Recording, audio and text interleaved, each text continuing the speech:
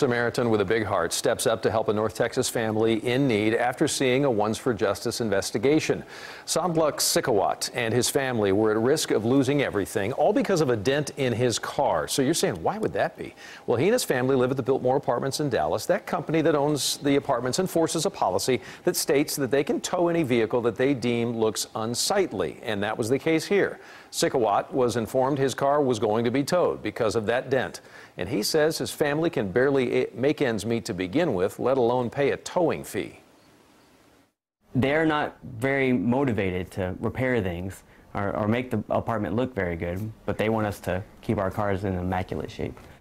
So here's what happened. A body shop in Sherman saw the story with Alana Otler and then called to offer to fix the SUV for free. And we understand they did that work last week, and the Sikawats are so very grateful.